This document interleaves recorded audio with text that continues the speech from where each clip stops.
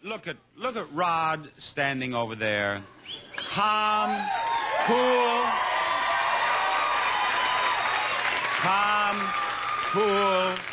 and collected, but not so. Only a half hour or so ago, our beloved Rod was almost run over by an automobile on stage because it was a stick shift, and the young lady, whose name I shall not mention in the car, doesn't know her brake from her clutch,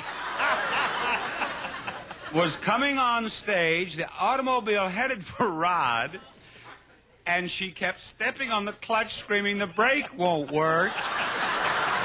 And Rod stood there smiling till the very last moment, and then, believe it or not, Rod leapt from the stage into the audience.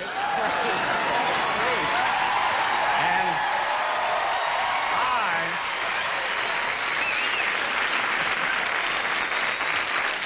I am having Marcel, our wardrobe mistress, make a Superman cape for him to wear. Prepare to jump. It's a new car. I know this one well, Bob. This one nearly ran me down. It's the Mitsubishi Mirage four-door sedan with a clutch. There you are.